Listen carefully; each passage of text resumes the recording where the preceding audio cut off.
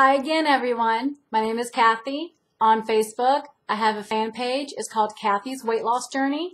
My name is Kathi, just in case you want to look for it. I want to talk today about staying motivated and not stressing out about people who will hate on you. There are going to be so many people that hate on you. The thing that I've realized is when I first started losing weight at 330 pounds, when I told people that I really wanted to try and lose weight, everybody was over the moon about it. They were so excited for me and happy for me and supportive and all that. But once you get to the point where you are getting close to their weight, you are getting skinnier than them, or they realize this chick is serious, oh, all of the hateful, nasty comments start. Believe me, I have heard it all, from backhanded compliments to being told that I needed to get gastric bypass, to people flat out telling me that I will fail. I can't do it, therefore you can't do it. And I've been told that by my manager before. So you just have to get to a point where it will bother you, especially when you're first starting out. And like I tell people who are trying to lose weight, you have to get very thick skin because people will try to beat you down. They want you to fail. And I've come to really realize that.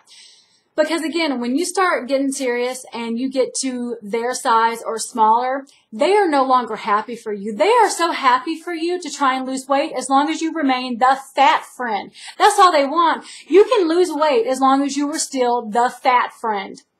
So when you start getting close to people's weight, they will slowly start getting little comments and insults and little jabs at you, or trying to make you feel like you can't do it, or demotivate you, or push food on you. I will make another video about food pushers. I've made one before, but I'll redo it. The thing is that when people they hate on you, it's really because they don't want to do it or they can't do it, and they just want to make you not do it either. People don't want to see other people succeed at things when they can't do it or don't want to do it themselves. And one thing that I really use is when people tell me that I cannot do something, watch. That is the quickest way to get me to do something. People try and belittle me and insult me. Like I said before, it really used to bother me, and it used to get underneath my skin, and I did not understand. And there were some people that I really did not expect it from, but you get it. And you just have to get to the point where I take it to the gym. I will replay what someone says to me over and over, and I will work harder, I will work faster, I will work longer, because I will prove you wrong. So just turn around and use all that negativity that people use to try and beat you down, and just turn it to positive and use it to light that fire and kick your ass in the gym and do better. And that's one of the biggest things that I've really learned, and that I really tell people, because people, again, they will beat you down, and you really kind of do have to get really thick skin, because I could write a book on the nasty comments people have told me. I could really write a book. People have told me, why do I bother? Because no matter how much weight I lose, I'm always going to be fat. People have told me that, why do I bother? Because I'm always going to have fat girl legs. You're never going to do it. You're going to gain it all back and then some. I mean, I came to work and there was food on my desk. I've had people leave me cookies. I actually had somebody try to literally shove hot wings down my throat. I almost got fired, but she tried to shove them in my face, because no, don't do that.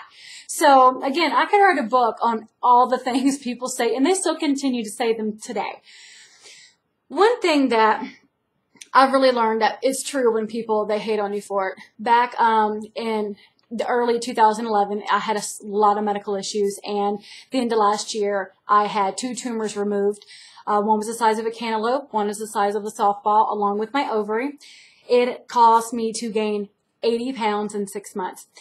You would be amazed at how many people liked that. They loved it. The fact that I had gained weight. Nobody was really supportive or even understanding why I was gaining. Even at the time, I didn't understand it either. But nobody was ever really sympathetic. They weren't. They loved it. And it's just, the comments didn't start, you know, people really weren't nasty to my face about me gaining weight. But it's just, you could tell that You can tell when people really like it. It's just the way they act. They're nicer to you when you gain weight. They're more friendlier. They just want to be around you more. And it's just, I don't know, it's so different. And I just, with everything I was going through, that's the last thing I needed. And that weight gain almost broke me. It was really, really terrible. But the thing that really gets me now is, now that I'm losing the weight, it is slower than I want. It is slower, but I've lost 50 pounds this year, so I'm at 106 pounds lost as of now. But people, the comments are starting again. The little hateful little remarks are starting again. The little side eyes starting again. And you know what? I missed it. I feel really good now when they say that, because obviously, if they're being so nasty and negative to me because I'm losing weight, or even if I'm not, for them to say that, it's just, I don't know, I kind of like it. It's just, I know I'm doing something right.